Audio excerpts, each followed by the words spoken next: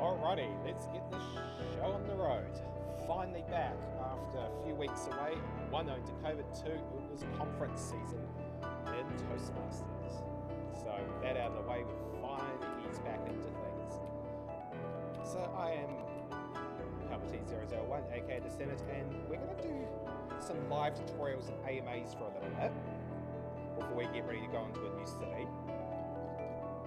The reason why that is that I see across the streams a lot of questions about land use, so that's how the land is used by the urban form, and the transport system, and all the different ways to do it. So it's going to be a multi-part series, and music's louder than me. That's because it was set for Mass Effect. Try that. How does that work? Sorry, that was set for Mass Effect, which is very quiet.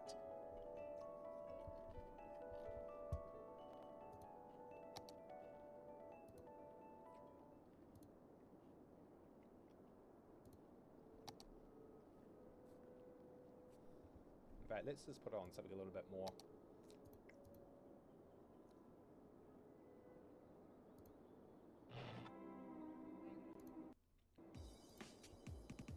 There we go, let's try that. Yeah, in fact, I'm going to drop it back a little bit more. So as I was saying, we're going to be doing a multi-part tutorial AMA series on some more advanced play of Cities Skylines and the different systems that are placed both in urban form and transport form. So part one will be the overview, so a very high-level overview of what's known in my profession as spatial planning. That is using, that's influencing behaviour through spatial form, so how the city's laid out, and using spatial form to influence behaviour. aka, one, how do you get around the city? Two, how do you interact with the city? Part two onwards, we're going to look at transport. So we start with bus and tram. Part three will be metro and heavy rail. Part 4 is freight, and part 5 we'll be looking at active modes and hubs. And of course I'll be writing this all down, and this will obviously, the highlights in that will get uploaded. So again, the overview of the city. So the city is made up ultimately of 4 components: the environment, the urban form, the infrastructure, and which in this case we're just looking at transport infrastructure, so I won't be covering power, water, parks, and so on, and then the people, because the city could be seen as the apex of our civilization. That comes from the social cohesion we have as a pack species, like cats and dogs and wolves and so on. Because if we weren't, cities would literally fly apart. But cities are bound by unspoken rules and unspoken conventions that have existed since the foundation of the city thousands of years ago. So this is my current city, Neo South Auckland. It's an older city and it's a more established city. And the reason why I'm going to use an older city is that it's easier to show the infrastructure and the urban form in place rather than having to lay it out new and having to start from scratch with a new city. Don't worry, there's still a lot of expansion to do. For example, because this is highly congested at the moment, I need to bring down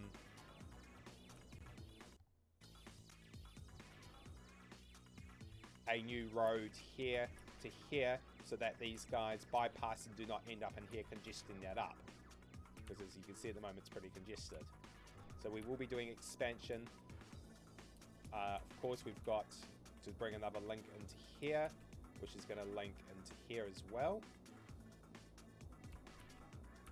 And of course, we've got the expansion through here as I've started setting up. You can start to see I'm starting to lay out the transport ready to go. So a new major centre is going to establish here, for example, whereas an established one would be here, here, not so much there, here because that's the city centre, and this one's a little bit more dispersed because it's the airport, but also here. Now I need to change that round, and I'm probably going to make that a raised station later on. So we're going to take a quick pause.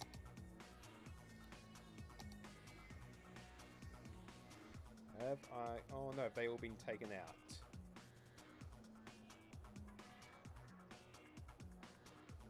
Ooh, they might be all currently taken out or they've been moved. Metro... Oh, I do have heavy rail. Yeah. So I do have it available, preferably with not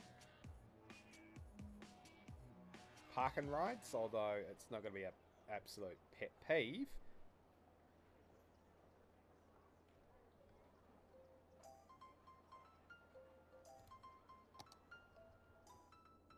Is that going to work?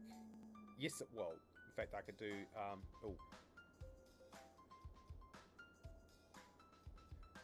Got to be very careful how I do that. In fact, if anything, will probably be a...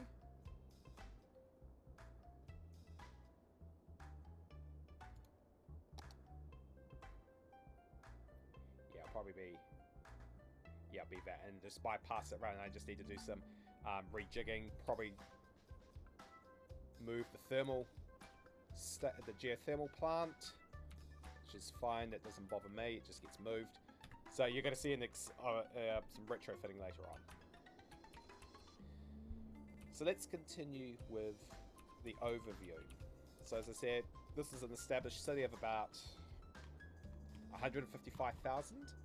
We do have mods currently in play at the moment. So the big ones are being transport line. So it's zonal, not disasters. Transport line manager. We have real-time in effect, which simulates the day and night cycle. So the simulation slows down quite a bit. We've got realistic population in effect, and then we've got some other stuff for quality of life for things like industry and connections.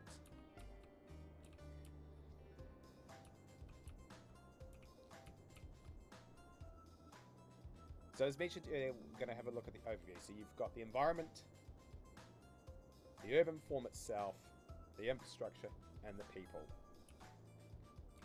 So the way I usually do it, so this is left-hand traffic for starters, so if you want to know. So there they all are. Left-hand traffic, because that's how we drive. And so on, and that just reminds me again. No, it doesn't need tolling. But that should probably be tolled. That will be. So we're now going to look at my style of play. So left-hand traffic, modded, real-time is in effect, which is one of the biggest differences. And I do, so urban form-wise, I do what's called the Let me just check which model I use. I've actually got it on picture. If you give me a moment, I'll actually be able to show you.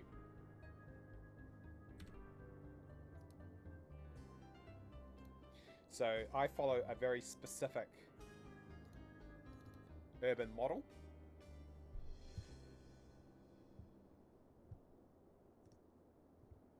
So this is the model I follow is this one, what's called the composite model. This doesn't exist, and never has with cities, once the cities were live.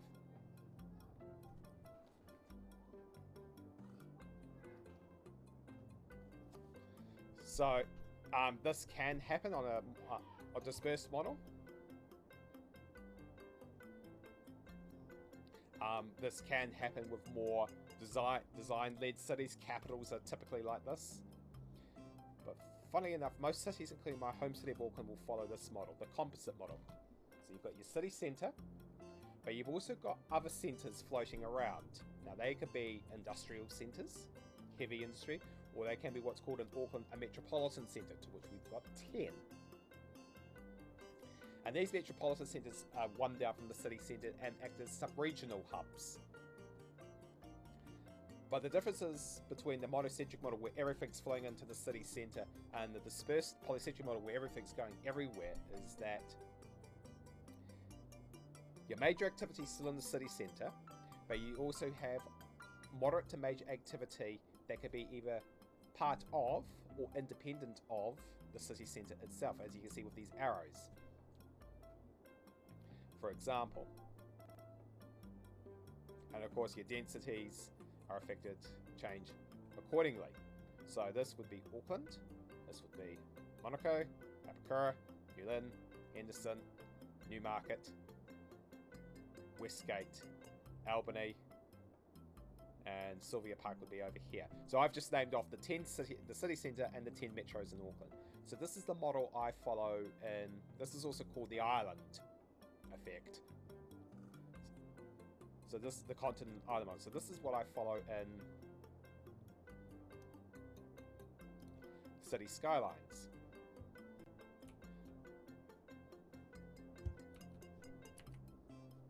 So if we look at it here, and it's not the largest city I've done, the largest city's been 500,000. There's the city centre, with its downtown.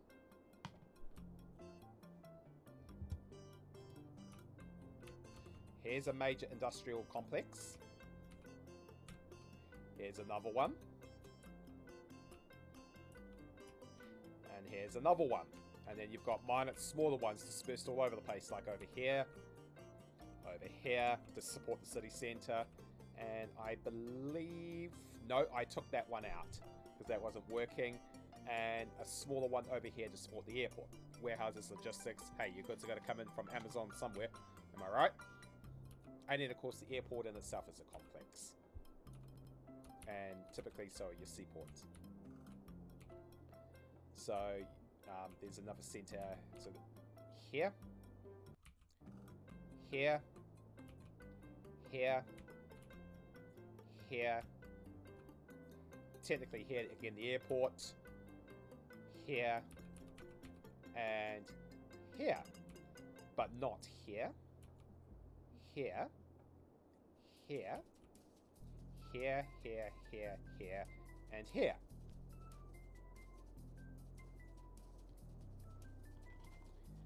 So you'll also notice with each of the centres, same with the city centre, they'll usually be backed up by interchanges, and often quite large interchanges.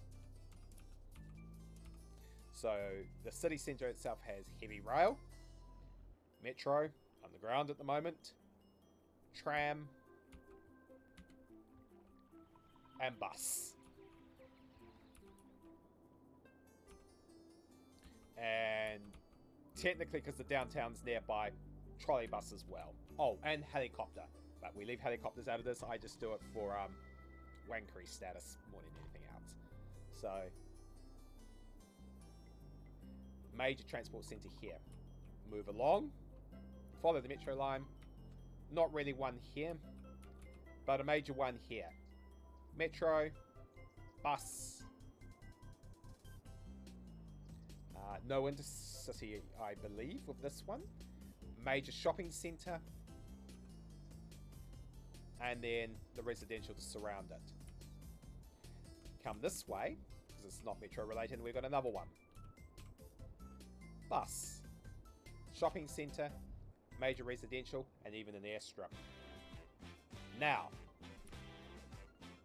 I'll be covering this in parts 2 and 3. Riccarton and Papakura are connected in 2 different ways, and I'll be covering this in the respective parts. Papakura is connected by a busway, leading to Riccarton itself, and also, to a degree, up to the junction here, which leads out to Papatoetoe, and technically to the city centre. Whereas Riccarton is connected by metro. So just a preview into parts 2 and 3. The 3 ways to connect up all your centres. Heavy rail or monorail, they both work the same way. Metro, bus or tram. So in this case, I chose the metro and busway to connect up all my centres. Heavy rail is used for intercity and freight only, and trams are there for when the buses and the busways get overwhelmed. Again, another centre, basically carbon copy. This is where the city was first founded. So another one here, but this time with an intercity station.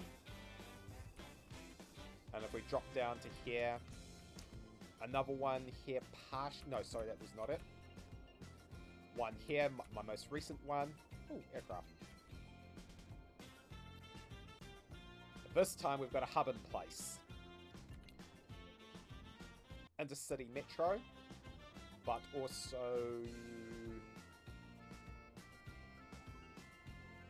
Let me just find it.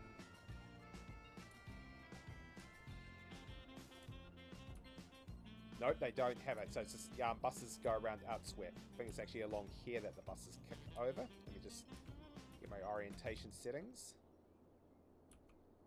Ah, yep. Sorry, buses are over here. And as you can see, we're quite busy. And what's going on here? Just give me a second. We are needing to do some maintenance. TMPE, please.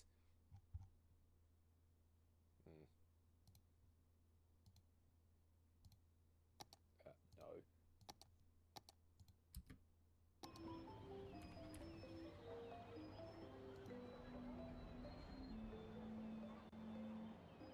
Just give it a minute. Oh, I know what's going on. Hang on a second, team.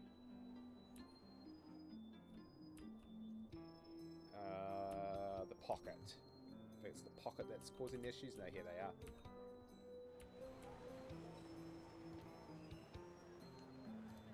I need to get rid of these cycle paths.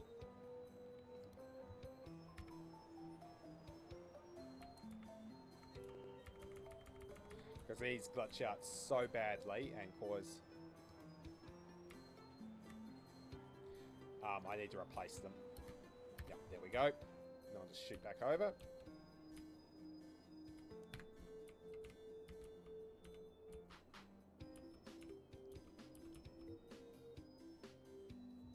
Wouldn't have bothered.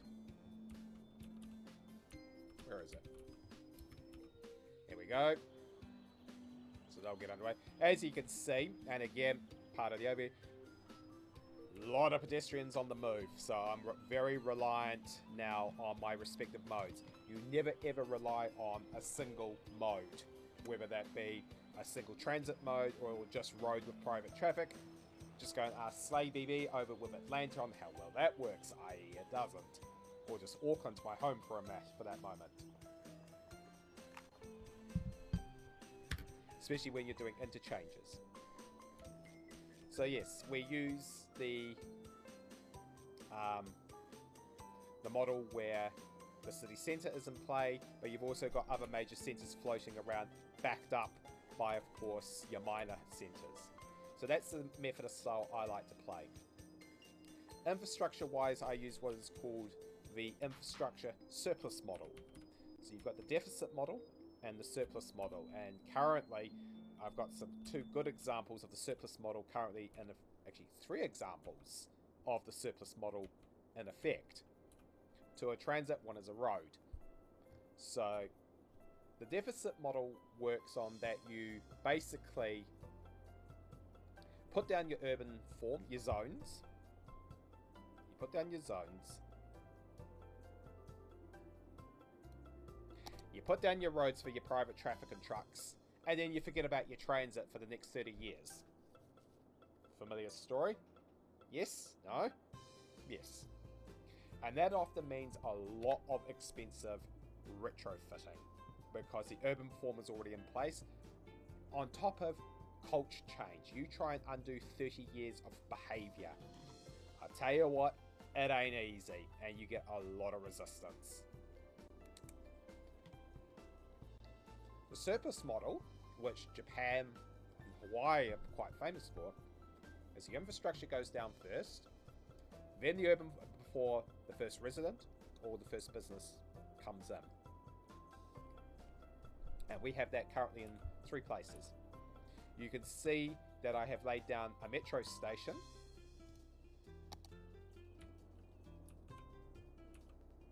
as you can see, the metro line, and a bus road, currently not connected up to the main road, ready to go, ready to be turned on when I connect it all up, and ready to receive the first residents and businesses when I build out this connection through here. That's one example. That's a minor example. A more major example will be down here. So this is this is minerals and oil. So you need, once upon a time, this little village with some corner stores and that would have supported both. But as more industry and more workers move in, we need more houses. You need more houses, you need more supermarkets, post offices, commercial, civic infrastructure. So we are preparing for that. As you can see, metro station and a bus intercity bus hub, which is currently operational. So we're already receiving intercity buses.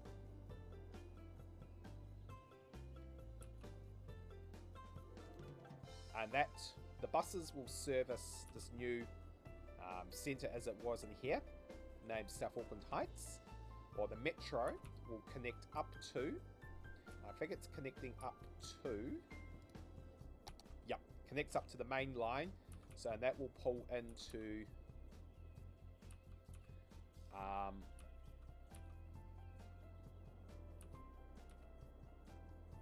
either Waitakere Station, although that's pretty busy as it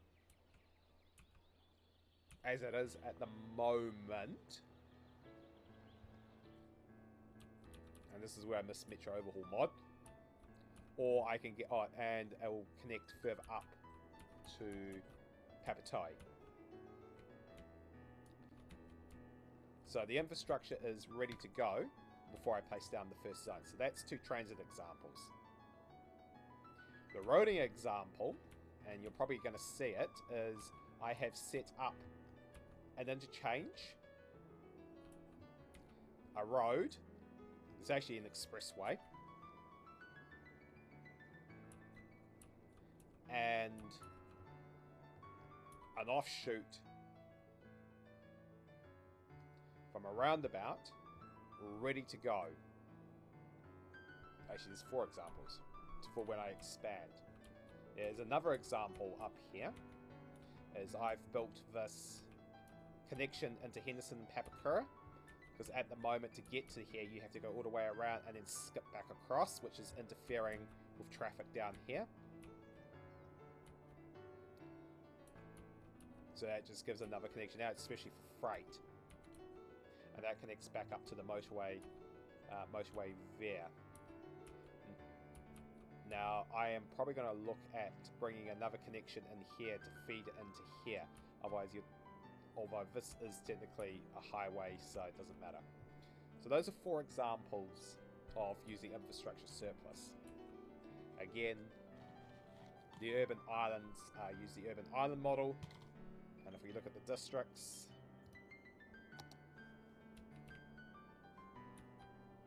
you can see how the districts are all laid out. Now, not every piece of urban area is filled. Some of it will become parks, forestry.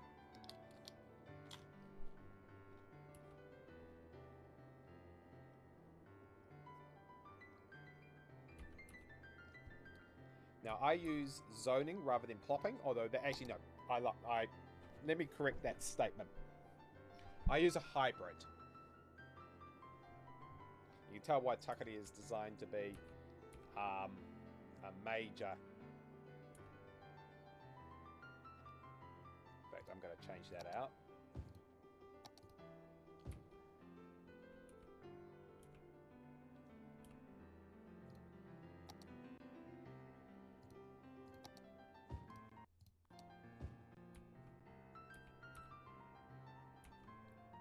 Just do a quick change out.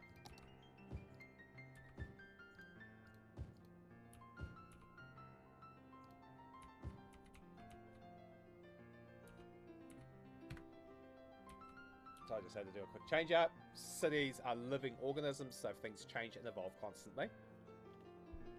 So I do hybrid. Zoning is the primary way I lay down the city. So I use my zones, which are then controlled by the districts. So I do use district specialities.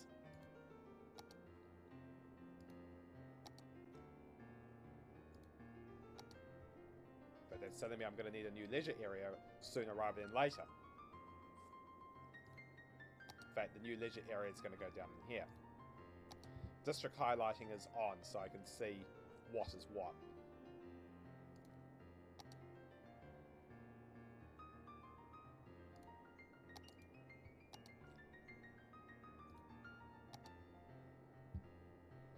So the urban form again is controlled by my district policies, which then are further controlled through city policies. Services, so what I'm running now is pretty much standard down the line.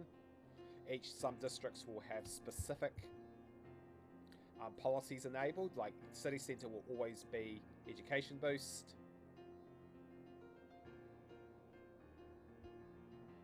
Technically I don't have blimps flying at the moment, but whatever. Not in this city anyway.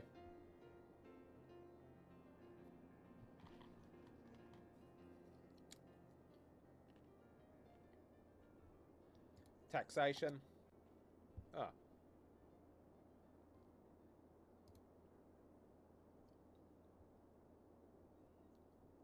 Downtown I have not.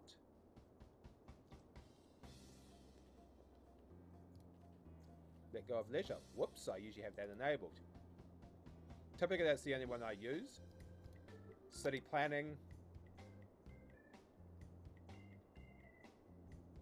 Yes, we've got electric cars. Is that city-wide? It is city-wide. Woohoo! This one's a bit of a dud, so whatever. And then themes. So again, I use Theme Manager to control the spatial form. More to the point, the aesthetics. So the main ones I use is these, and then I'll do these from time to time. So I use international, use Europe, European, and then from time to time I'll do the Kiwi stuff, which I do actually have enabled at the moment. In Henderson, I believe. Yes, I do. So if we want to have a look what that is.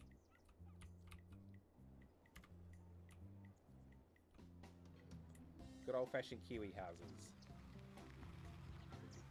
Of course, most of these are not detailed, so that's been left to me to do.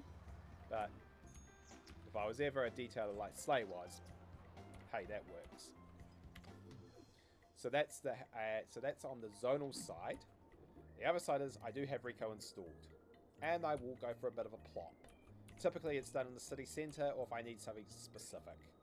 So, for example, that is Rico. No, I disabled that. That is Rico. And so on, and so on. And so on. So I do hybrid. So I do plopping and zoning, depending on what is required.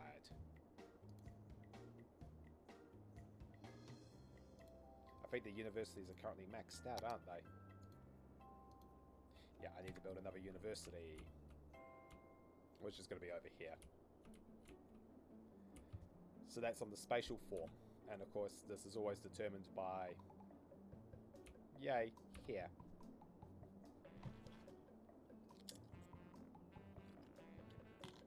Transport.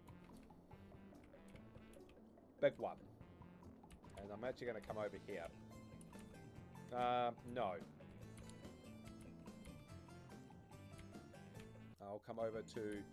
Sorry, I think the city centre might be the best illustration because it's got the most in it. Yeah. Transport. Learn this line well. Learn this phrase well. Land use begets transport.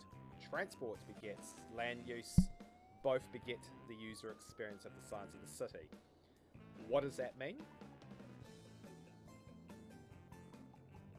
Land use will determine how people are going to behave with transport. If you have a lot of low density sprawl from one end of the map to the other, your transit system is not going to work. There's just not enough density to sustain it. So you're going to have wide roads and people driving everywhere, and lots of parking. Whereas if you have a more higher density landform, transit is viable because there's the mass. Your roads can be narrower because there's less need for cars, and you just have higher amenities because people can either walk, cycle, take transit to where they get around.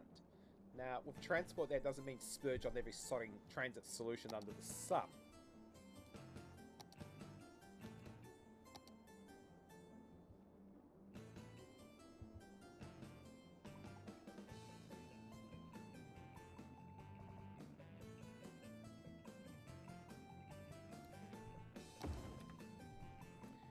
Pick 3 of the main ones, maybe 4, and yeah, just work with it. So primarily I do bus, tram, metro as the main excuse me,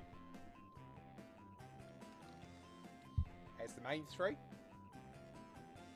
I have done with heavy rail, but it's pointless because you need to separate it away from the intercity traffic.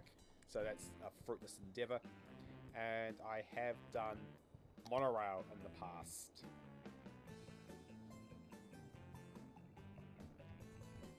Monorail is interesting. It has the benefits of metro through the fact that it is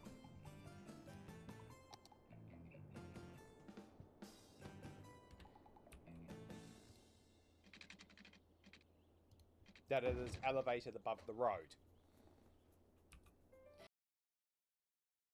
I think it's here at the moment. It's a hub.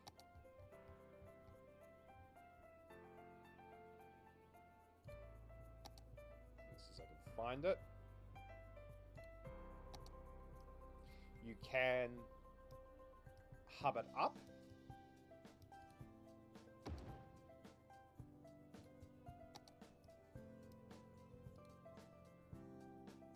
Must be placed roadside. Bugger. Give me a second. Let me just slap down a road. Ooh, I've got new roads. That's always good. Let me just slap down a road. You've got the benefits of hubbing. So in this case, bus metro. It's a good way to do feeder from your buses to go out on monorail, and you could do it on metro as well. So I've used these before. So your intercity comes in on these, and then you've got the complementary metro and monorail depending on what you want to do, and I have used both in tandem. The only problem is they are the noisiest. So they keep them away from your residential areas, team. As for the speed limits, now heavy rail has unlimited. These guys are restricted to 100.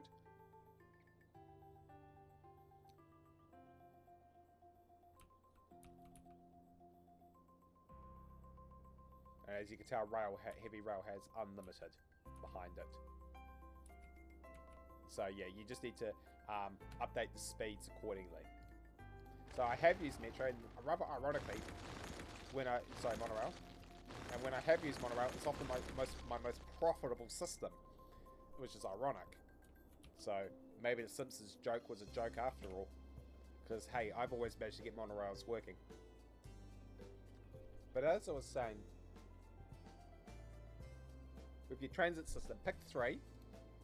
So 1, 2, 3, or 1, 2, 3, or 1, well no. Technically these two are actually the same. So 1, 2, 3, or 2, 3.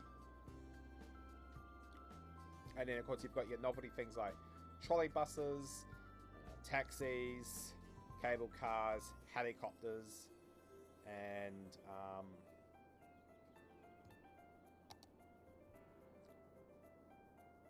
oh, I've not placed this down yet. Oh. And of course I've never really used this. Yeah, so pick your 3 and run with it. Because each transit mode has different optimum range, different capacity factors,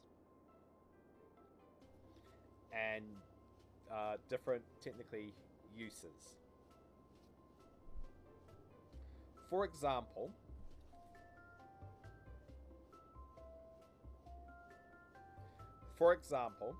and I'm going to delve in more of this in their respective parts, buses are great short range. So they are known as feeders. They feed into the major lines like Metro and monorail, or heavy rail. So they're great as feeders, and the reason for that is their capacity. So as you see here is a good example.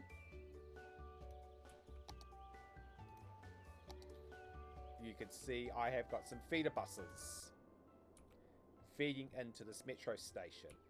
Over here, I'm going to the more heavier part of town. Feeder buses feeding into the metro. And also to an intercity station. And again here. And that's because your buses, although they can take the most, have the lowest capacity. The biggest bus I've got is a 180 as a 150 bendy boy. Now, as I said, there is an exception to that rule. You can extend the the service of your buses by using busways, as I've got here.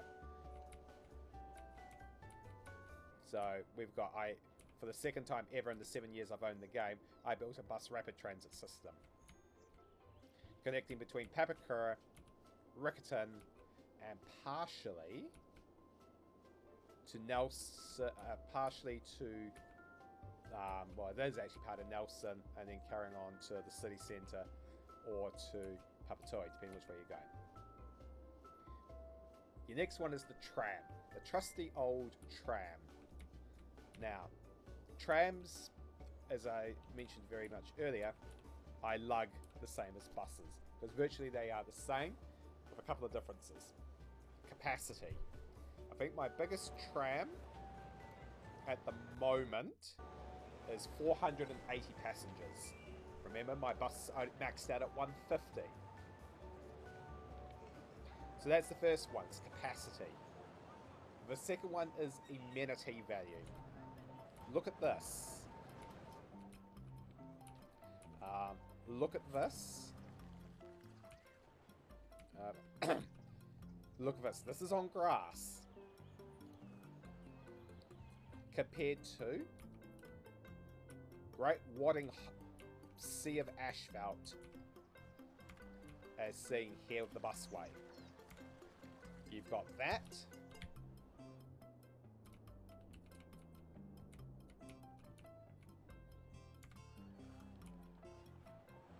Or that. And technically, if I was to drop down even further, that. So, capacity and amenity. Otherwise, the range is technically the same as a bus. So, the maximum I usually take buses up to is 5 kilometers in this game, and Transport Line Manager tells me this.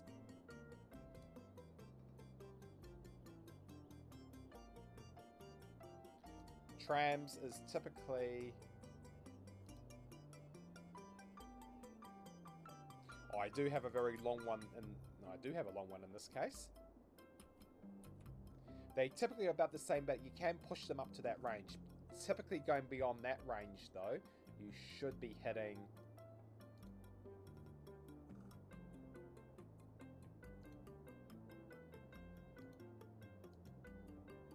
Let's see if I can find the big one.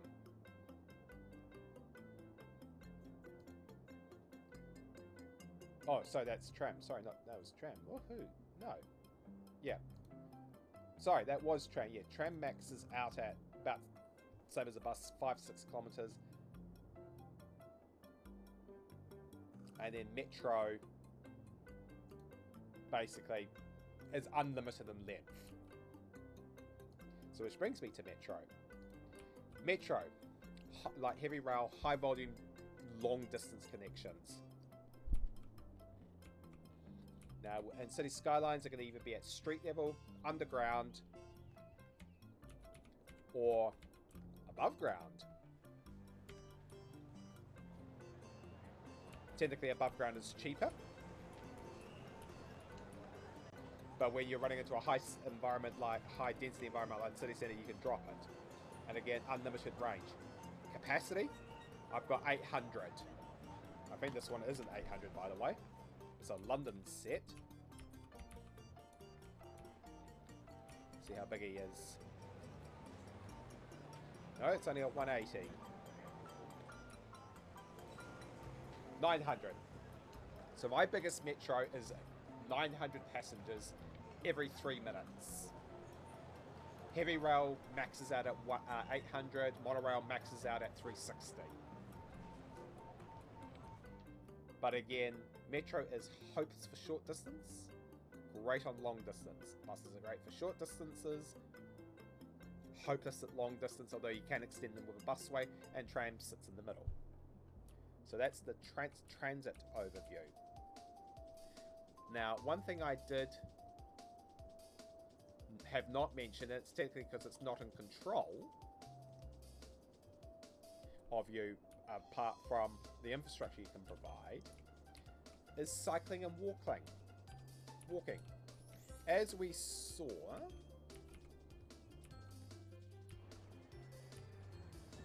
Sims will walk a certain distance and bike slightly further. So how are your pedestrian and cycling connections?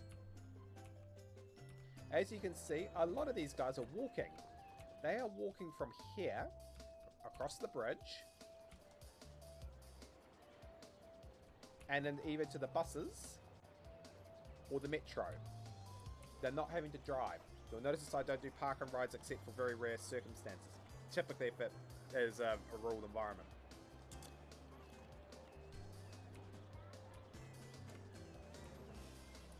But look at all these people. They're walking. They are also biking. So are you providing cycle lanes? Are you providing shared paths?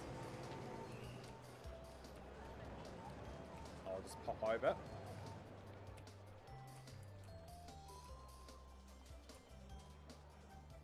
Are you providing... And let me just go to one. So we're just going to go for a slight fly.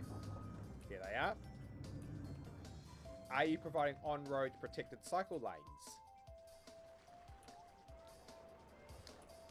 And are you providing, once I get to it, Just going for a slight fly.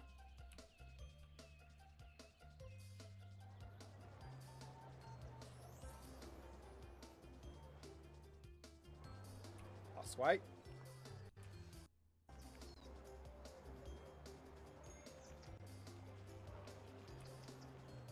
It's a one back, is it?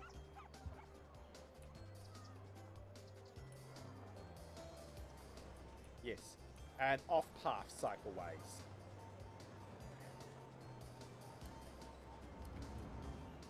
Because again, people might walk or cycle to this busway.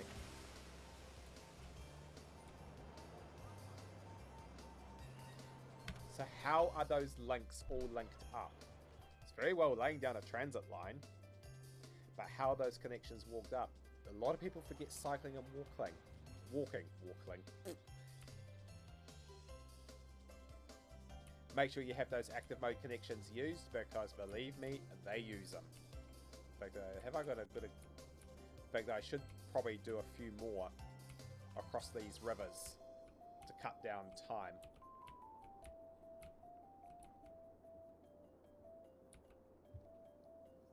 It just hasn't been a big priority in this particular city, so... I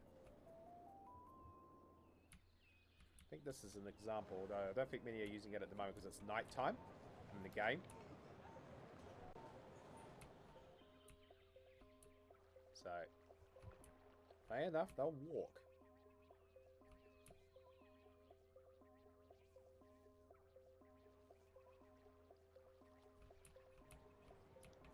And there's a subway station right there. So how are those links all linking up? Everything with urban form and infrastructure. And it doesn't need to be complex. What you see here is a mature city that I continue to expand on. Is it complex? Yes, it is. I'm not going to lie about that. Does it need to be complex? Well, the bigger it is, the more intricate the organism becomes. However, it's also very simple. Jumanji, is that which audio? My microphone or music?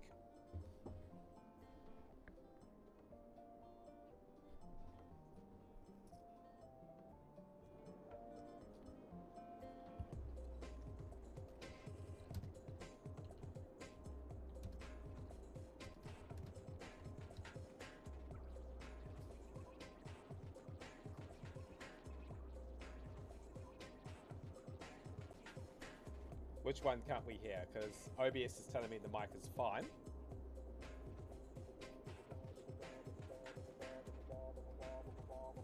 Yep, and we have no lag. We're at full power.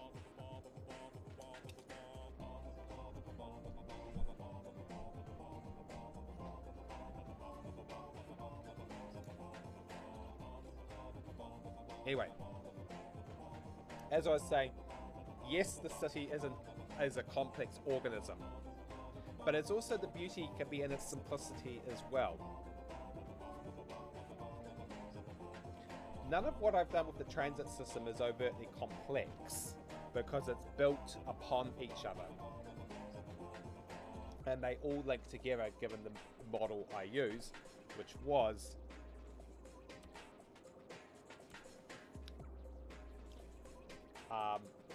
let's go and get it again.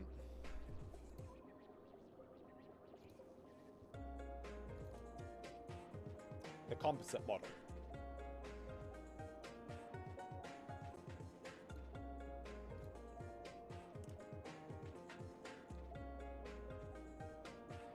What is complex though is the planning that goes in beforehand. And for those that have watched me stream to watch my highlights, that's particularly odd.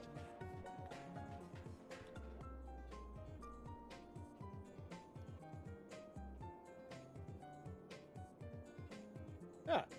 I wonder if that's Twitch being Twitch. I know it happened last night on the stream I was modding. So where the complexity comes about is planning beforehand. Those that have watched me over the last few years, whether it was blog, Yeah, Twitch being Twitch. Whether it's blog or my videos or Twitch, is that it takes you see me trying to map everything out. But once it's laid down and you start building upon it, and providing you've got your strategic transport network in place. So example of strategic transport is the motorway, the big 12 laners, and the rail lines. The rest just naturally falls into place. The people will usually people and industry will guide you on where they want to go. And then you just subtly influence through your zoning and your transport where you want it to go. Now then, we're going to jump down to the roading network a little bit. And this is good because this has actually got it. When most people do cities, they usually start out with bus, as you should, and one form of rail. You shouldn't be doing trams until your city centre is fully established, so you'll be probably looking at metro or heavy, or monorail if you're ambitious. But again, I've always managed to get monorail turning in profit. So maybe I should run the Springfield monorail line. Who knows? Now it's all hunky-dory, slapping down a road of whatever size, slapping down some bus routes, like so, selecting your buses that you want, and the frequency, and the fares, and hitting go. But you're going to find it, you're going to run into a small problem. Congestion from general traffic, as we have right here. And boy, this intersection is an absolute dog's ass. Now the reason why it's a dog's ass is because of the land use. We've got 3 competing land uses in the area and the immediate proximity, generating 3 different sets of demand. We've got industry, which is generating freight, which ironically services all the retail and commercial in the city centre nearby. We've got, of course, the downtown and the city centre itself. Now, with downtown, it's a leisure area. What's leisure, you ask? Specialised in leisure activities with nightlife and minimal alternative daylight. Commercial zones are active 24/7. So we're not doing 9 to 5 at the offices. We're 24/7. Fun fact, my transit system's often the busiest on a Wednesday night at 3 a.m. in the morning in downtown than it is on 8 o'clock in the morning when everyone's trying to trudge off to work after the weekend. What the shit? Oh, yay. Welcome to a 24/7 economy. But you've got the commercial and the downtown forming another competing land use. And then you've got the residential, of course, the people living nearby. So this is a little bit unique. And so what's going on is we've got residential trying to get into here and into here. We have got freight trying to go through here, here, and here, while raw goods are also trying to come in by rail. We've also got the downtown basically pulling everyone in. So because we've got 3 different competing activities, which is extremely unusual, typically you only have 2. But in this case we've got 3, so this is a good example. Our traffic can be the definition of an absolute shit show. And it's... Let me put it in the actual mode of what it is, because real time is on.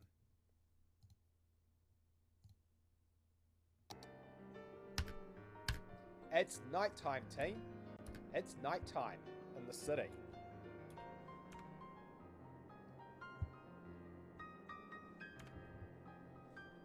It's nearly 1 o'clock in the morning, and my traffic in downtown on a Saturday, oh, well, that speaks for itself, is an absolute crapshoot.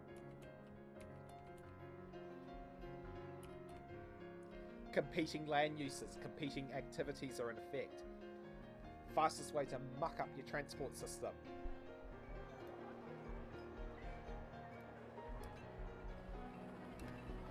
This guy's gonna seriously get their yeets.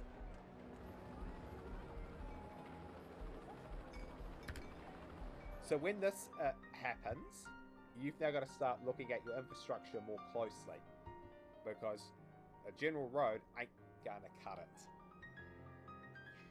And prior to this trolleybus system being detoured out this way, it used to go through this intersection. And boy, did the trolleybuses get backed up pretty badly.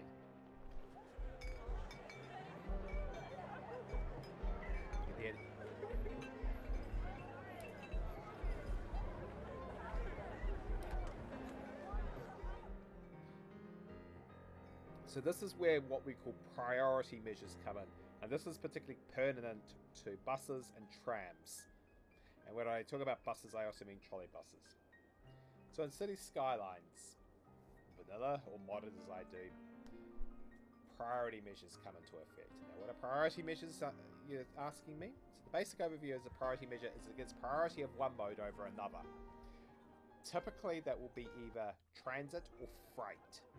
Freight is pretty rare because if your freight's getting backed up, that's telling you you need rail straight off the bat.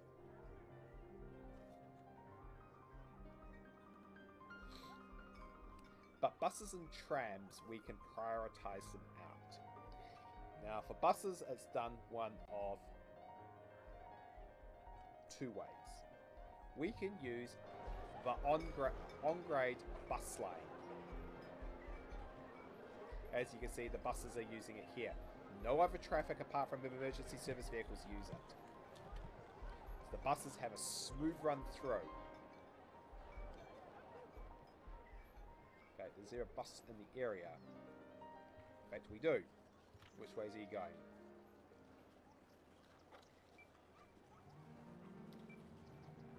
And I'll show you how a bus lane works. Because you've got bus lane, bus right of way, which includes full-blown busways. So let's see where this guy's going.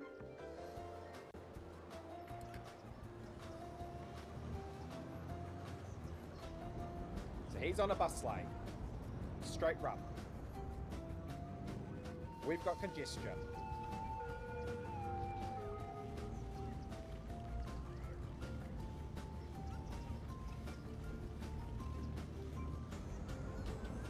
He's actually in a general lane at the moment. He's just jumped over to the bus lane. So that's telling me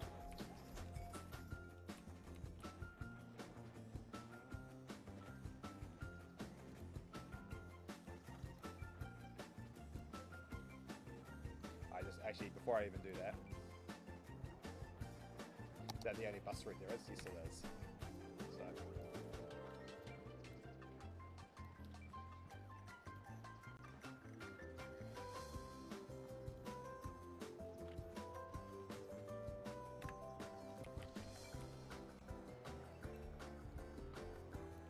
as you can see, we've got congestion in the general lanes, but he's able to use the bus lane to get around it.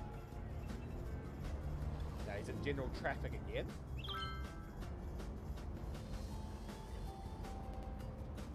And will continue to be so till he gets out the other side.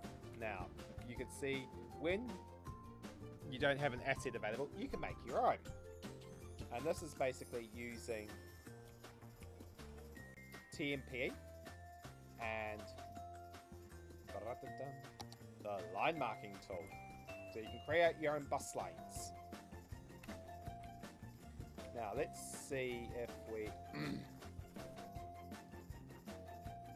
excuse me. Let's see if we can find another bus to see it working at a very heavy intersection. I suppose I'm gonna have none, am I? Alright. We'll just follow him. He's going to use the bus lanes anyway. So let's follow what happens where we've got bus priority measures in place. Doesn't mean they always use it, but it's available if they do. The emergency services can use it too, so often they will, which means they can also skip by general traffic. So again, he's on the bus lane. So we'll watch him do the circuit, and you'll see how the priority measures are in place, and then we'll do it for trams. Ah, get out of the way.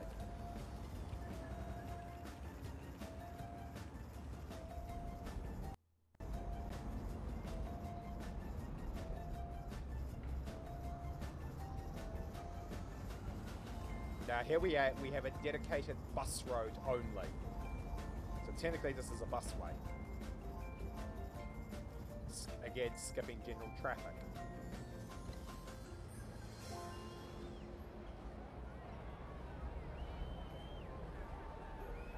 So you got now two forms of priority in place. And I'm going to cover this more in depth in the next next part. General traffic. We're in a leisure area, tourism area. So you also notice the cycle lanes in effect, which gives the cyclists a way to get around unimpeded, typically, except when they do that.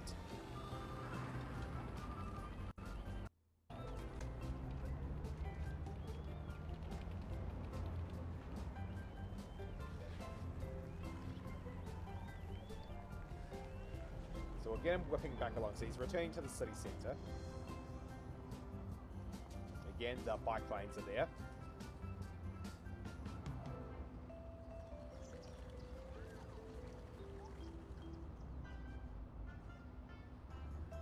I love using roundabouts because they are overpowered in this game by miles, but they keep the traffic moving. Not needing to use the bus lanes.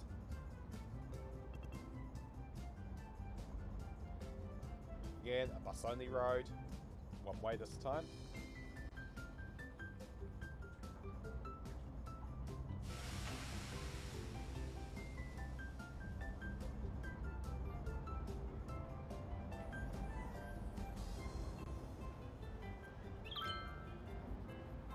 Metro Intercity. There's the bus station.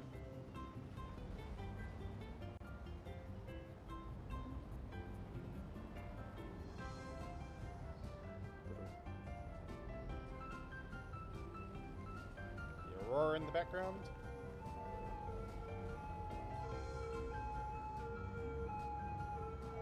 What's going on there? This is...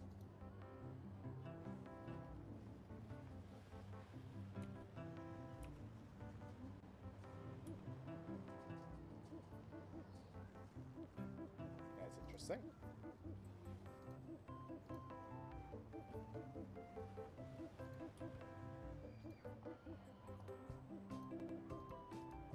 I should not be skipping across, but here we are.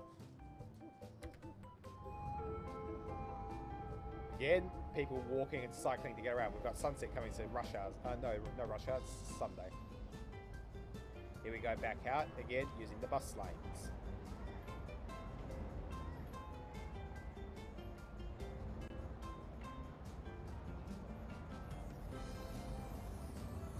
Keeping it away from this time, freight traffic.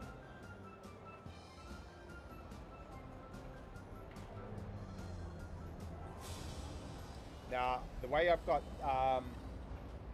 Transport Line Manager set up, if there's a passenger on the bus or train that comes to a stop that doesn't need to be picked up or drop off, the bus skips it. So you're not having empty buses piling behind you. They can bypass and run ahead, as it just did.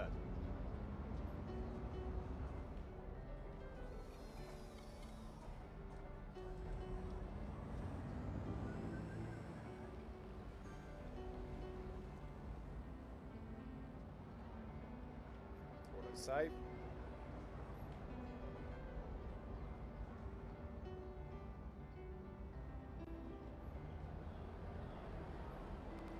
Now heading back the way we came. No, he's doing it.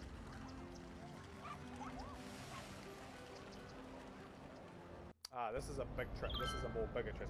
So now you can see the modes coming together.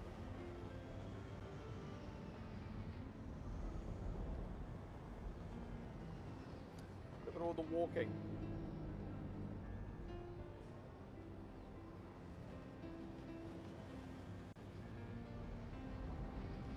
also see congestion in effect.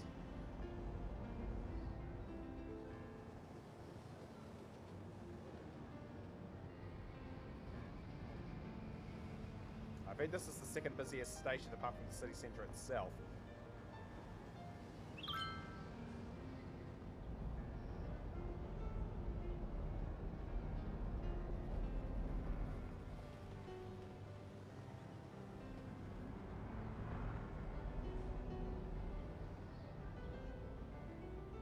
Yeah, they're all queuing for the one bus stop. So, just tells me enough.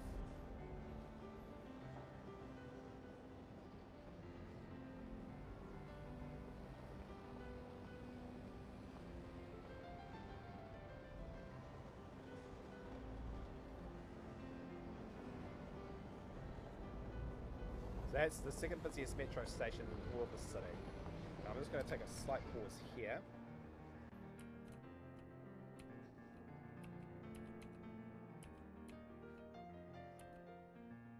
Just going to do a quick run with the Rico.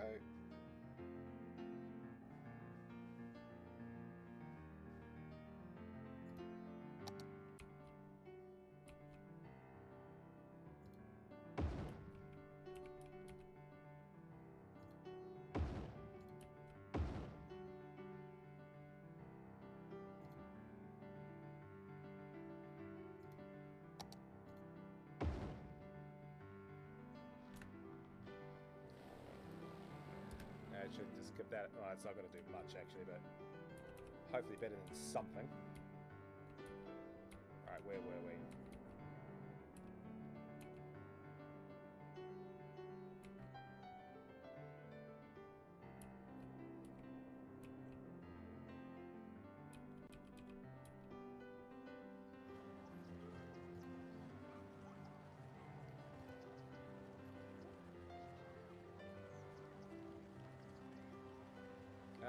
Where is he going?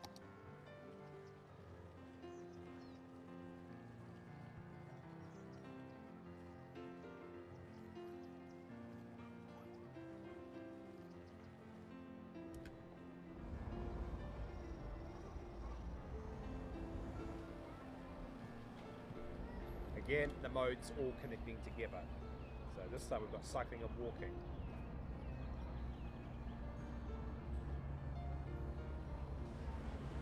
You can see the urban form is green, is the eco mode.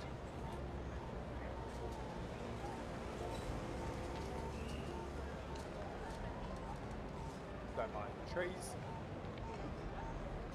This is a Dutch road, so parking, shared, bikes, parking. Now, one thing you also have to take an overview on is the noise. So it's quite noisy in my headphones.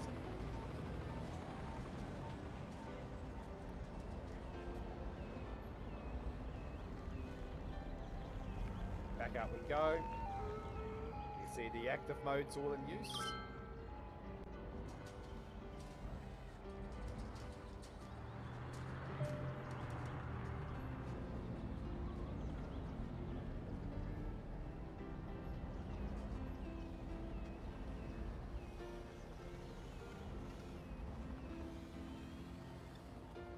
Now you can see the city centre in the back.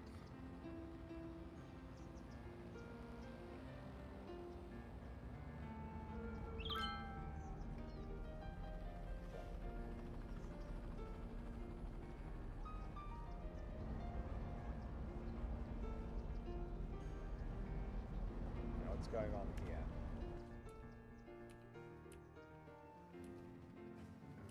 They're all waiting to get out again, aren't they?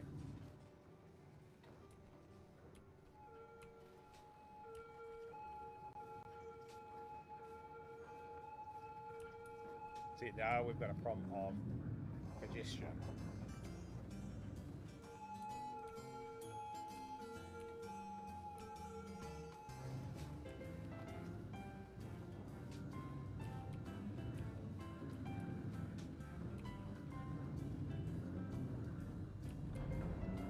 What's going on here?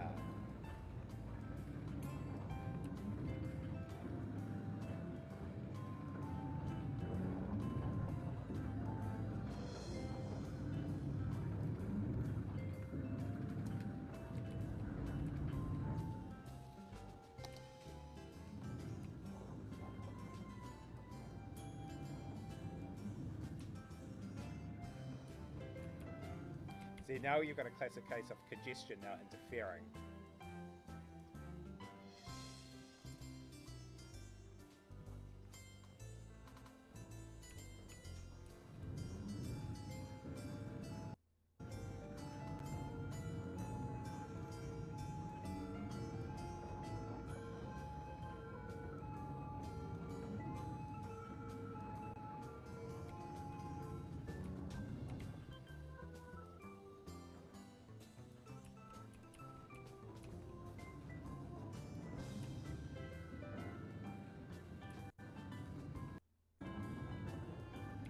So now this is going to be fun to watch them try and negotiate this. So this is now a case of what happens when your priorities are not set up properly.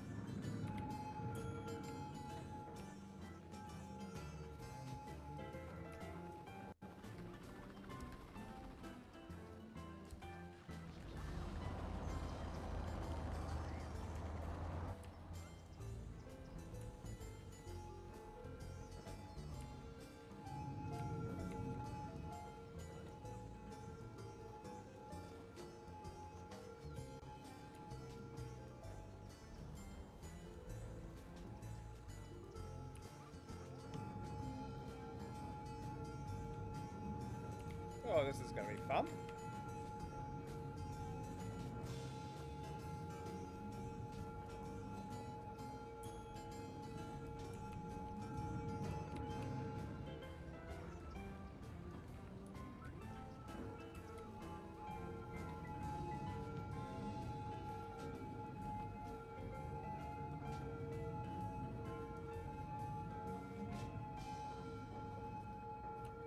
Oh, this is going to be... Now you know why you're going to watch...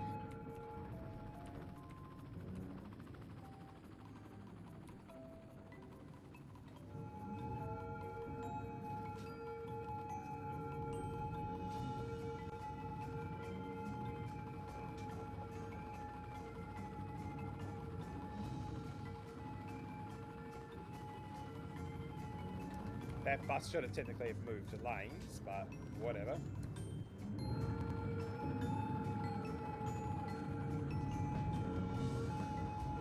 You can see the consequences of competing land uses and the transport system not set up to deal with it.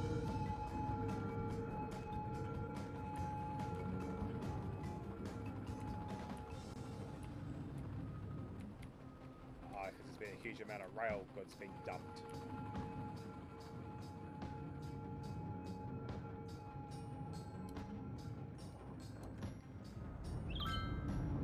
Everyone's getting their Saturday morning deliveries. Bus priority measure now in place.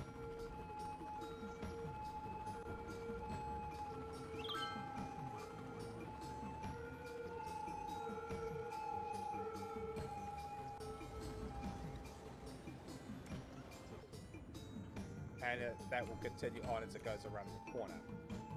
But as you can see here, that is the consequences when things don't line up properly.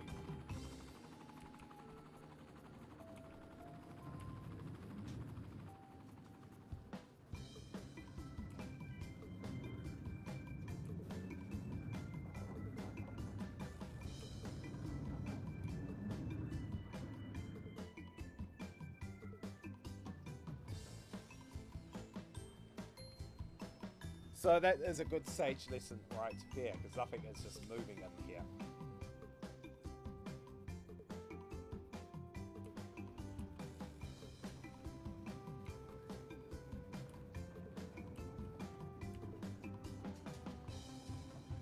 In fact, if anything, I should be forcing these guys to go around the corner. Are we having a lot of trains dumping? We are.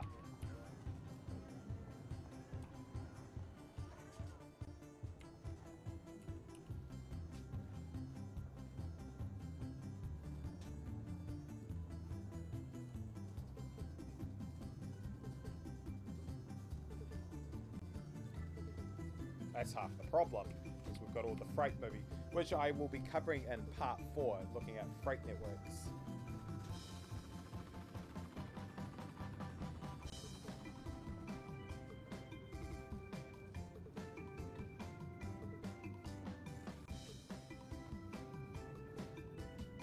It eventually gets moving. It would have been all the morning deliveries piling up. But again, as I said, let that be a lesson for when you don't have your transport and land use lined up properly. So that is a form of bus priority measures. Now the other form of bus priority measures is, once I get it,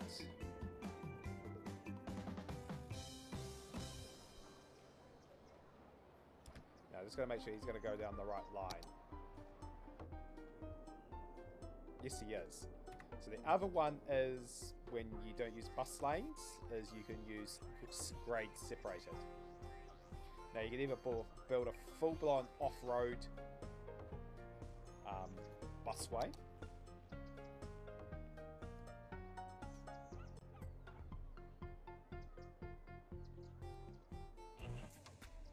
or you can build an in-road, and I'll show an in-road vision.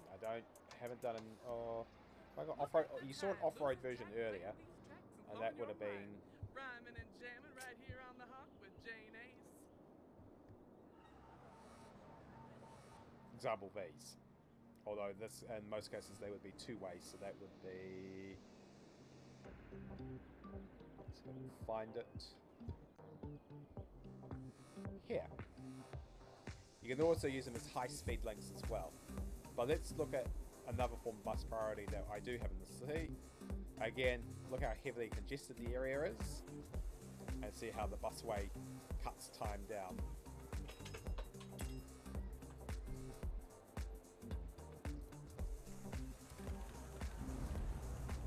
It's Saturday morning, so everyone is out and about.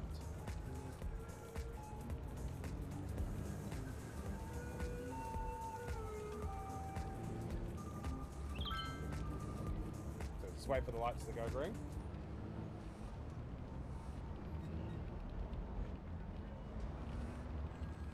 We're on the busway. Notice how the general roads are congested, but the busway is able to move things very efficiently.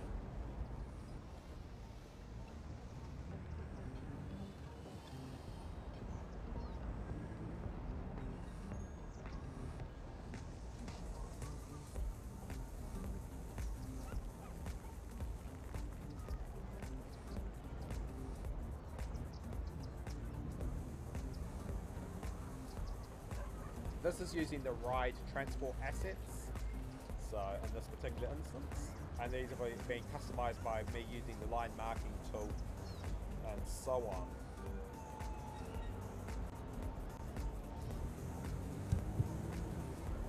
But notice they're not competing with general traffic.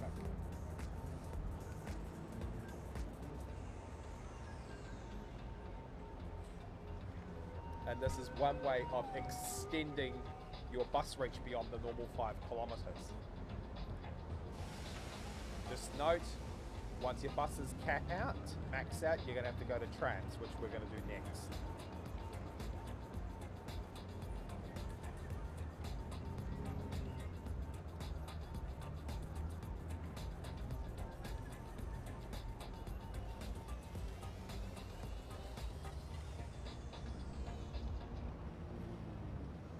See the helicopters in effect. They're always fun to ride. And you can see the supporting land use all sides. Most of it's high density.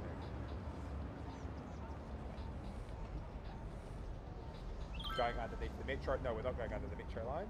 We're now going up a busway road into the major interchange. That is the metro to our left.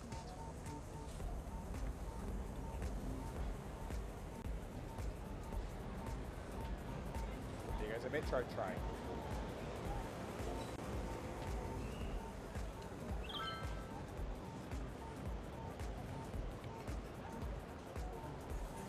Oh, just mind the bumps.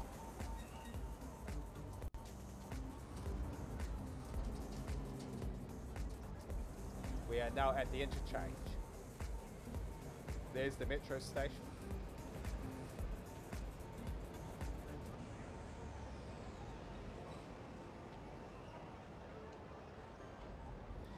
custom-made bus lane.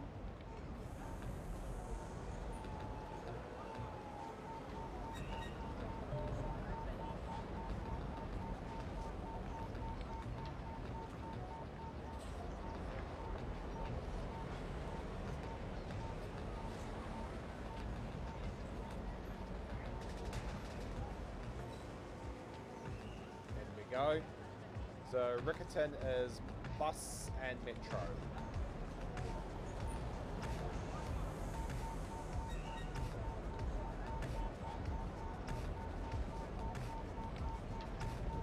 As you can see, very lively paces, all supported by high density residential and commercial.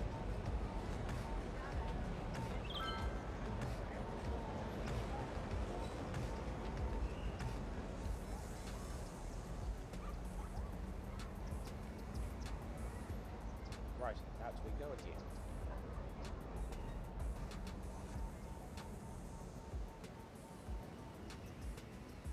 Back on the bus only road. Bumps. Again, metro to the right. Again, more high density support.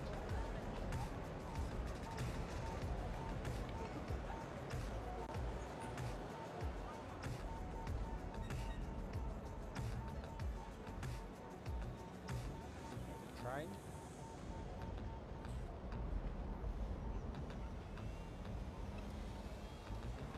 Back down the busway.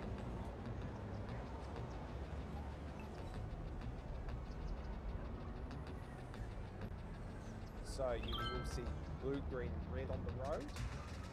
Blue is for pedestrian crossing at a signalised intersection. Green is for cycle lanes, red is for bus lanes. Which follows the standard ISO. Those kind of systems in Europe.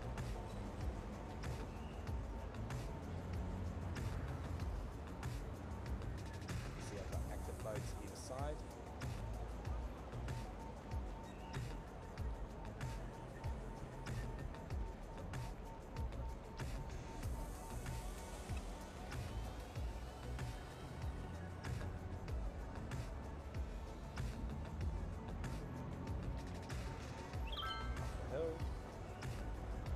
Look at all the congestion.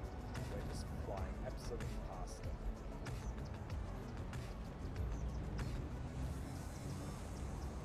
You get a bus stop, of course. Where to the examples?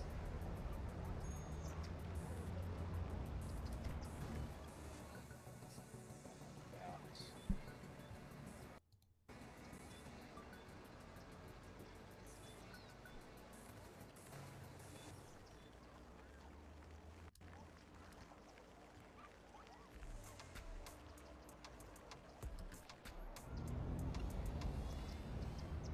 Listening to Rail Hog Radio, so let's make it rumble. Janie's hard and fast, precious ticks on the air. So congested the road is again, and the bus just goes flying on by.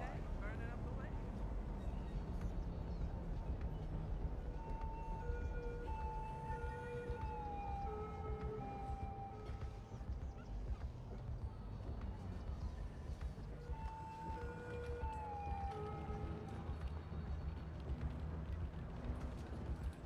And now we're back onto at-grade bus lanes on a big 12 laner, mind you.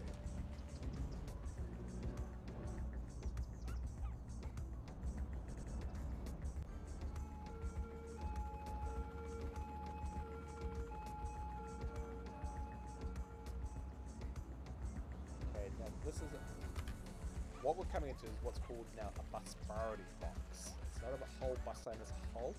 What it is it allows the buses to take priority at an intersection to get out of blocks. Which the lights are green, so they're just going to cruise straight on through, and then we're into the new interchange. This one is intercity, heavy rail, standard buses, and metro rail, and helicopter.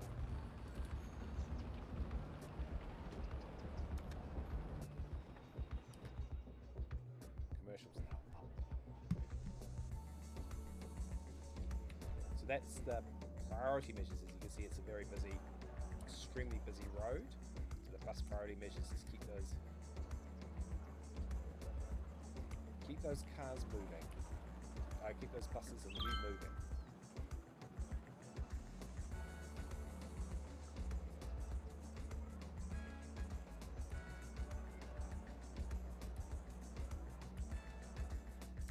Next one is tram. So the trams basically are high capacity versions of the bus. So we'll sit on the 3 and we'll look at act grade and separation. So this is act grade. Cycle lane, general lane flexible, tram, parking, green space. Of course, these are not the trams. Because the tram system is better than buses.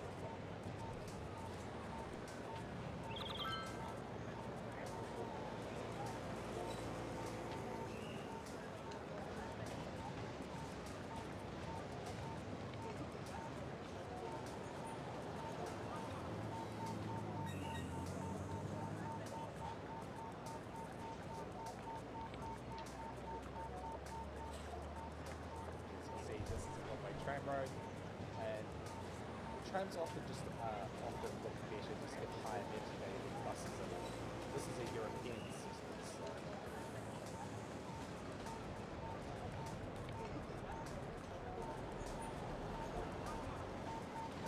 quieter as well. There's the big interchange up here. There's a metro train. So I've got to come off the interchange and down here to catch the trams. As you can see, the urban or medium density either side. This is the European thing. Instead of the 3 things like this. Or 4, so. Now this will head to the city centre, so this will head to now because it's with general lanes, when you get in there, it's like a bus.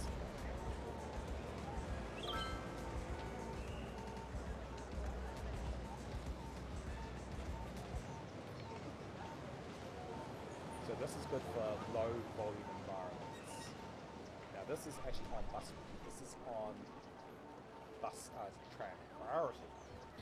So general lanes either side, and trams take the middle, but it's not great separated as such.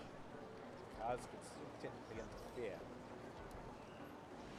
Now this is a cheap solution where you don't need full separation.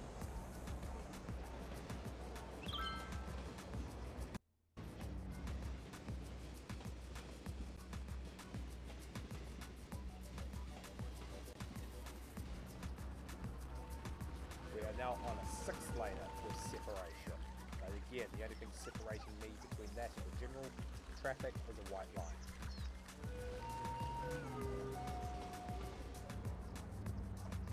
But I still, like the busways, in-road busways, I can still move pretty effectively if the road's jammed.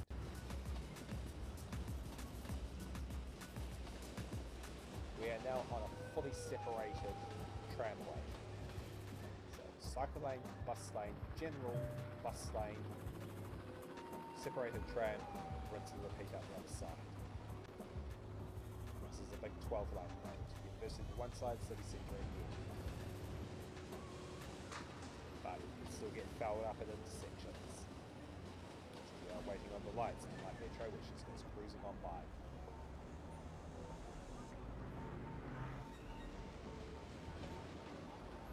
Again, separated.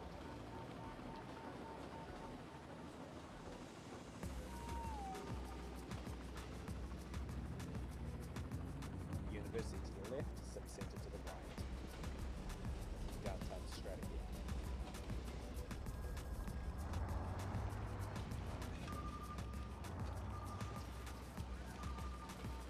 I think this one is cycle lane, 2-lane road, separated tram, rinse and repeat, and then we've got a 1-lane and then multi-transit, and 4 lanes at once.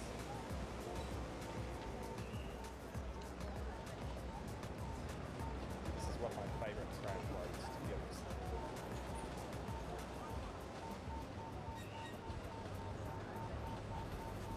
Good stroke architecture through here, because this is the city centre.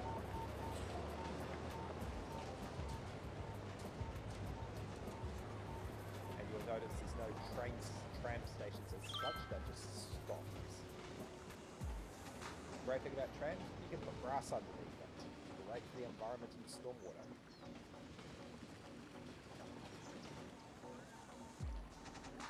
We're in the Civic District now, the Government Civic District. One part of it anyway. So that's getting back out.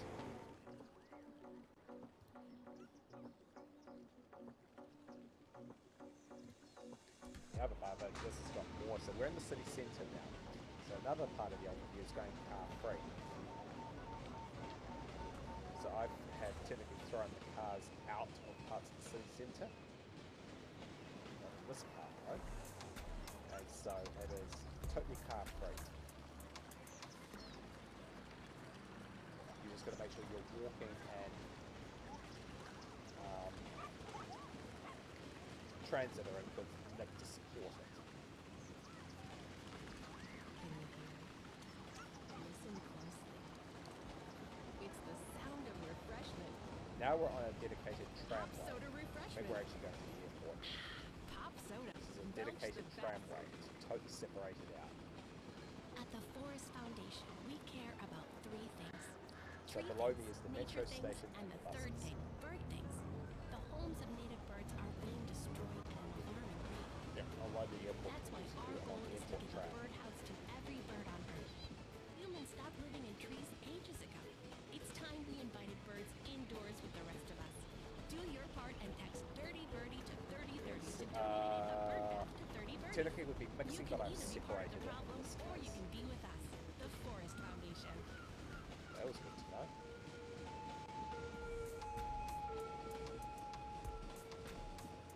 We're heading to the airport. This is Jane 8, and you're listening to The Hawk.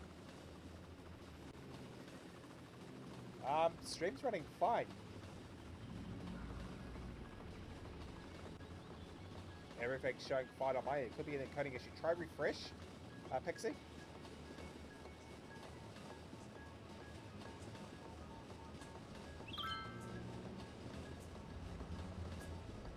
Yeah, Twitch has been a pal. We had it. I had it last night in the streams. Just hit refresh.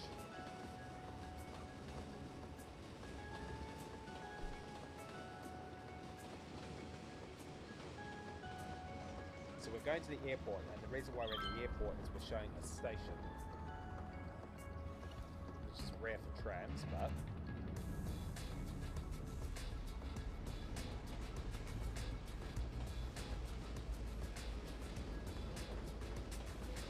okay, I'll have the video up tomorrow, and I'll see what's going on with that.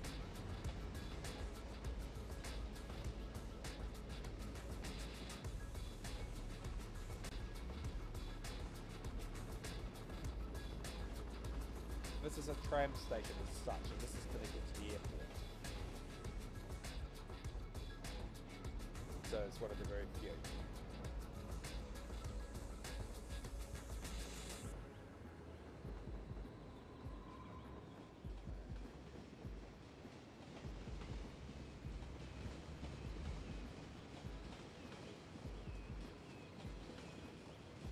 And then out it goes.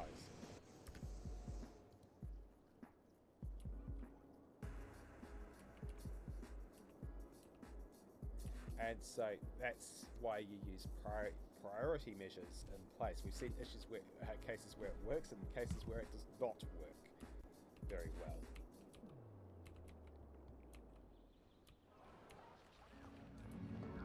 I don't think there's a train in there at the moment. See if I can get one coming out.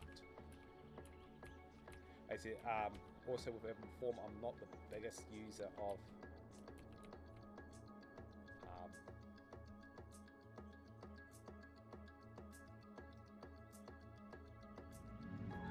parking as such. We'll do it in some instances like the airport, so that has another impact on your urban form. Remember, parking is bound to generate congestion. The airport certainly does. But it's quiet at the moment, probably because it's coming into night time.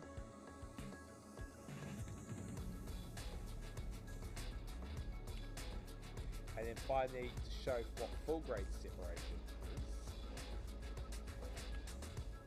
I got one going the other way.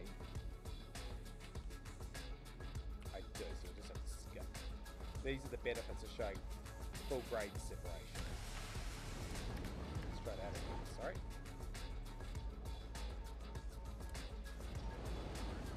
So this is what full grade separation allows. I am not interfered by the traffic at all.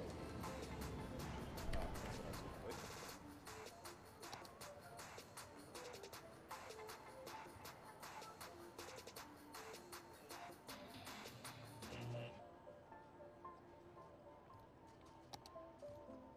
So the benefits of grade separation support sort of the highest density of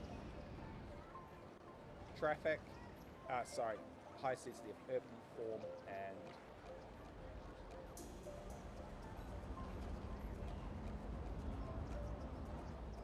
not have to worry about traffic rules. You're not going to run into congestion issues unless you start to overcrowding your own services.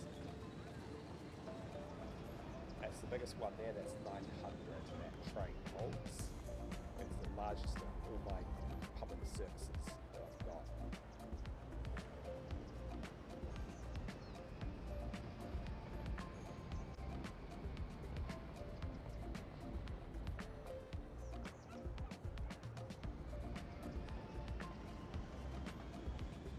Also, a good thing about Metro elevators is it's a pretty nice views of the city. That said, some best views, and now we'll look at a novelty form of transport. Let's see if I can find one.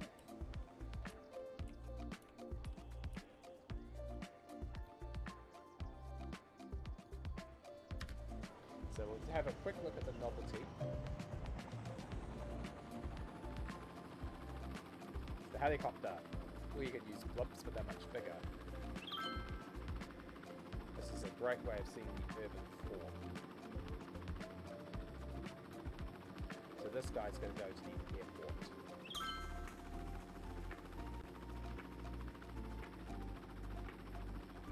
Great way of seeing the city from up high. Behind the tower.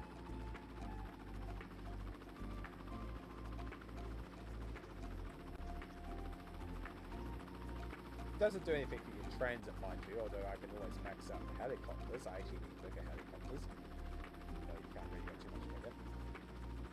But it does give an absolute nice view of the city. Photos and all that.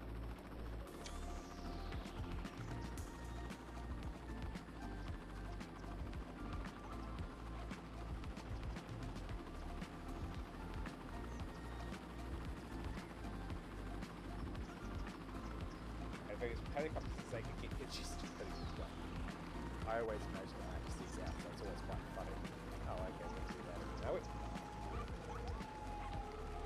So we'll basically ride to the airport, and then we'll ride the one out to Kapakura, and then we'll leave left to right, and that gives a basic overview of what I do with cities and some of the basic outlines, and then we start digging deeper down into it. So part 2, which will be on Thursday, we'll be looking at the buses and trams. Part 3, which is next week, looking at metro, heavy rail, monorail. Part 4 is looking at freight. Part 5 will be looking at active and hubs. And part 6 will look at the urban form itself, in which I'll be starting a new city.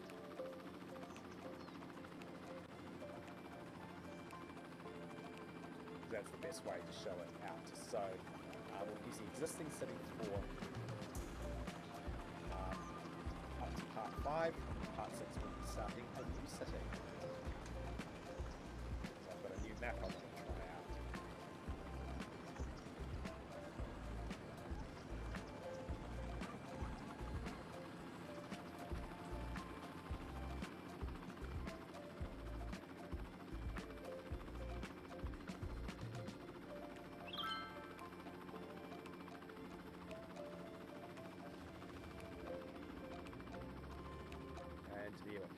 Probably one thing you would have noticed is all these high tension power lines. One thing I like to try and keep with realism is, in this case, is the power lines. So going from the big 800s right down to the 12 kVs. Hello, my friend. This is Earl. Hope you like that last one. But you know, And he's I landing like at airport. That's what's so great about my job. No matter all the craziness out there in the world, Oh, I we're the get most to attractive just there. sit inside where it's nice and peaceful and listen to music and talk to you good touch that dial. Now, where is that other helicopter route?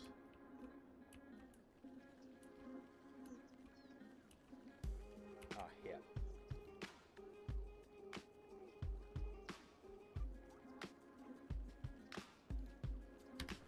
So I'll ride him out and then I will sum up.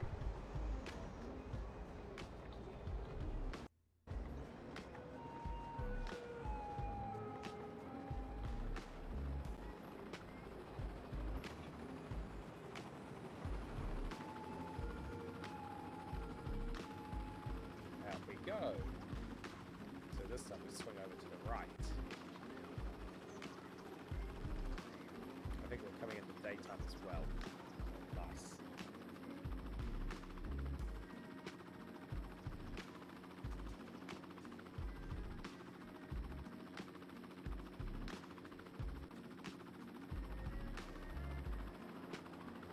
He said helicopter, nice way to fly.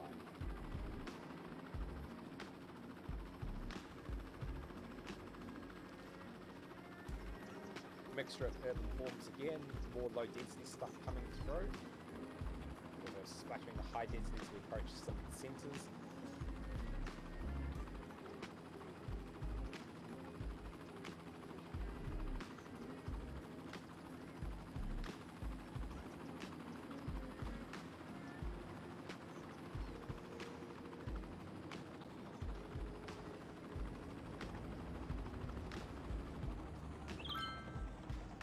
Okay.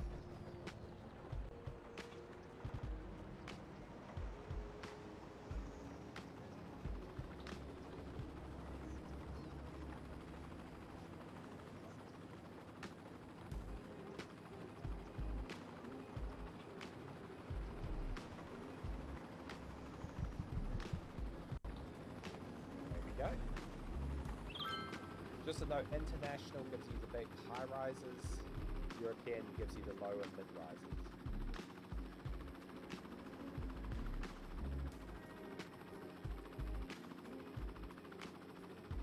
You can see the second busway there. And also the airstrip.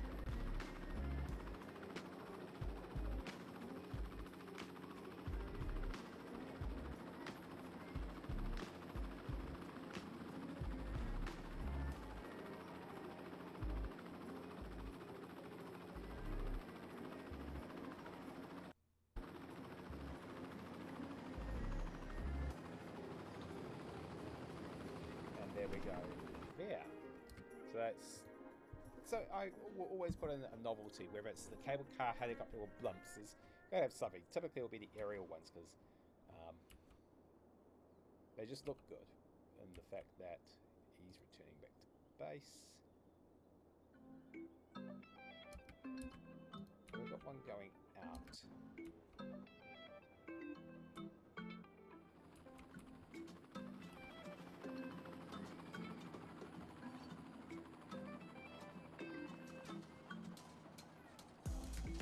Stuck one halfway. This is always fun to deal with. You can usually tell if they're stuck by the amount of buses stuck behind or things stuck behind them. TMPE.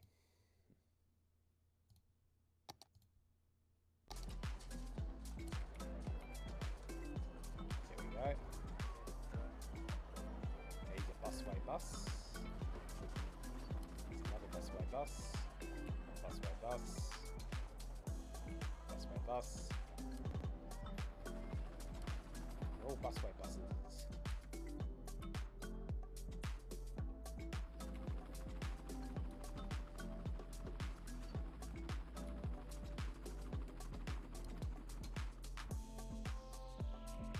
Just out of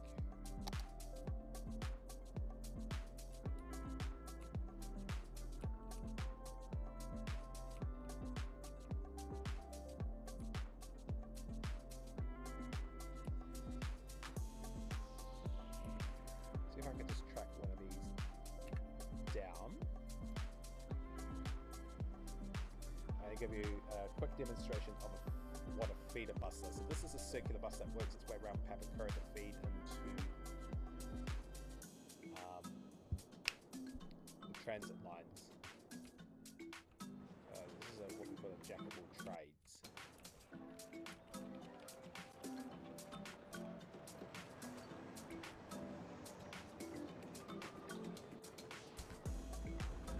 And you see how the feeders works out. And how quickly your feeders fill up too.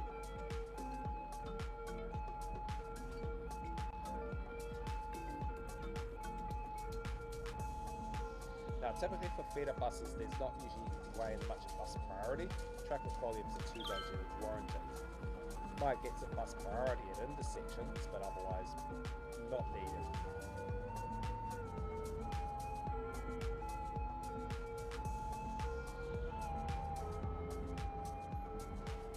General lanes are definitely enough, but if the roads do start, you can start retrofitting bus lanes quickly because they're very cheap to do.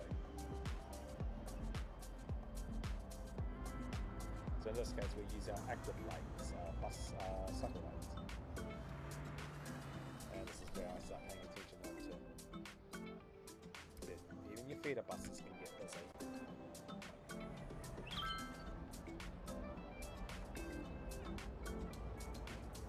And I've had to upgrade the amount of buses I've used in here more than once.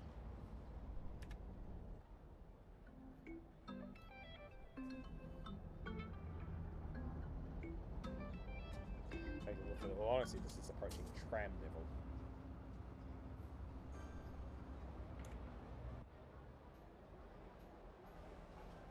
And maxed out. Hi, I'm Greg, owner and founder of Steel Frame Spots.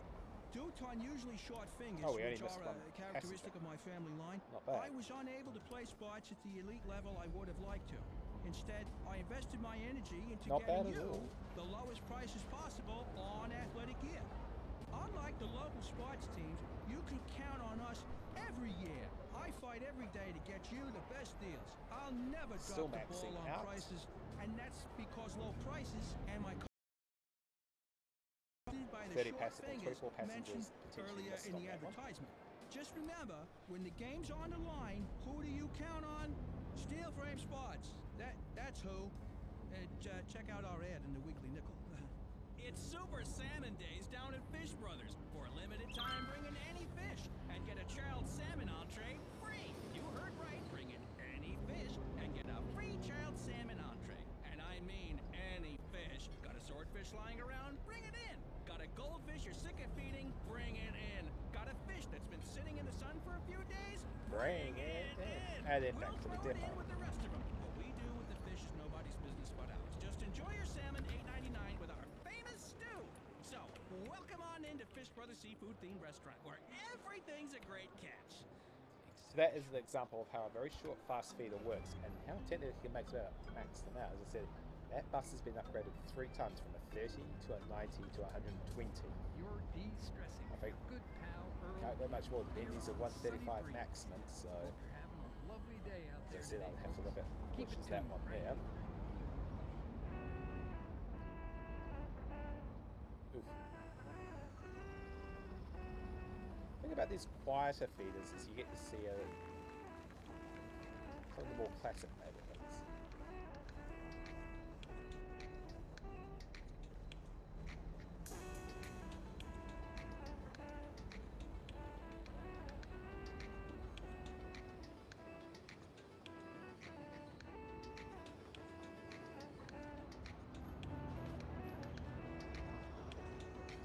Also very green as well.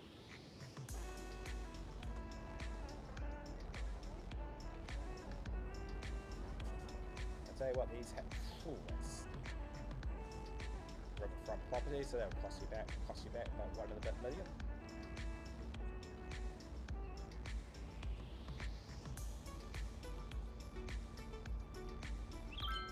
Quite easy for a riverfront property.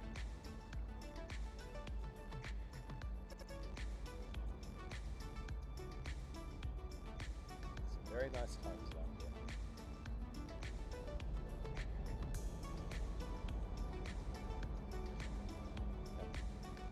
As I said, low density doesn't support transit that well, so your low capacity buses would be best here, maybe a medium at that. I think this is a 70-seater that I've got currently at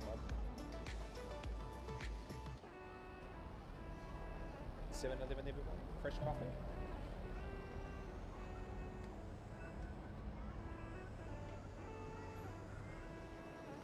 City train.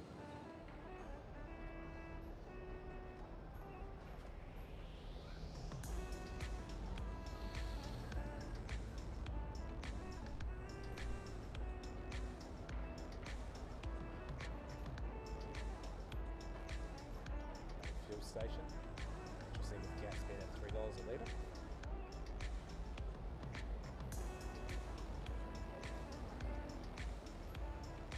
Now, you're going to probably notice a slight difference here. In that, this bus will not use the busway. Why is that? Keep it for the big metro buses, not feeders. So the feeders mix with general traffic, unless it's that bad I need to bring them back into the busway.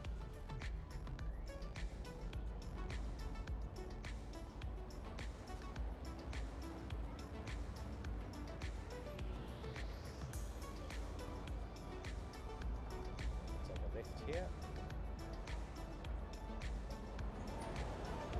and then they swing around the back into the depot.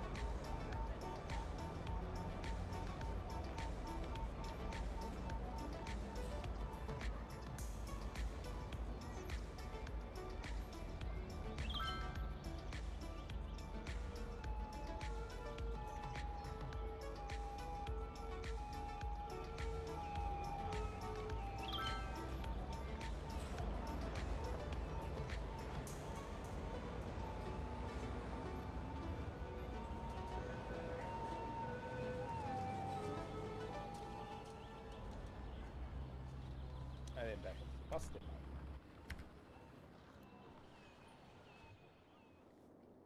And there's an event on today as well at the Aquatic Centre, which would be over here. So we've won and lost 2.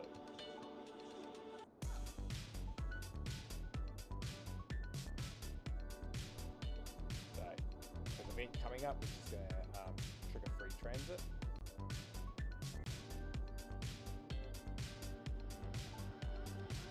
Half.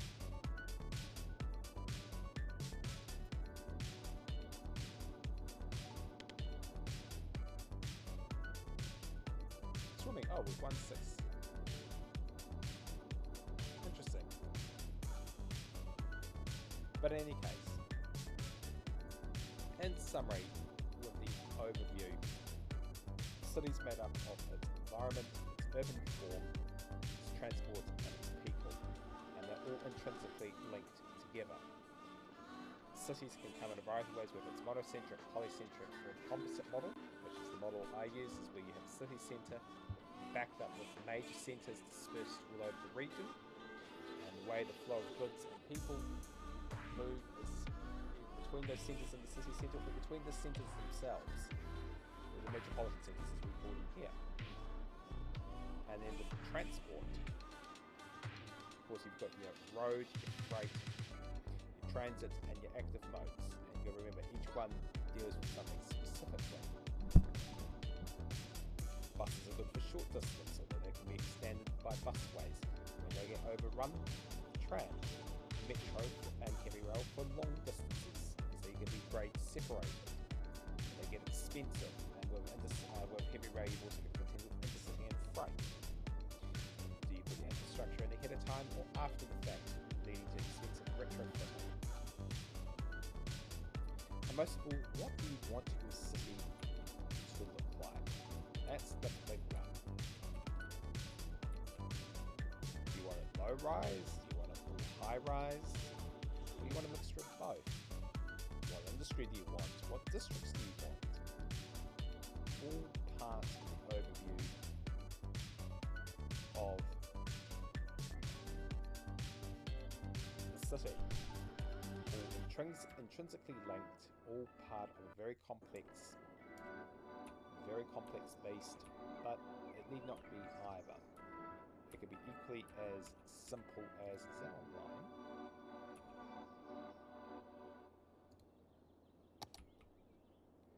It is.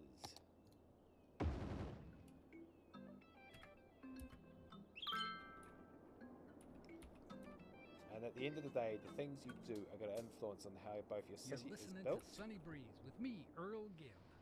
Don't and touch how the that people dial. behave and how both influence each other. So on Thursday, I'll be covering, this finishes the overview, and I'll get this cut up and chopped up and sent up into YouTube. On Thursday, we will be looking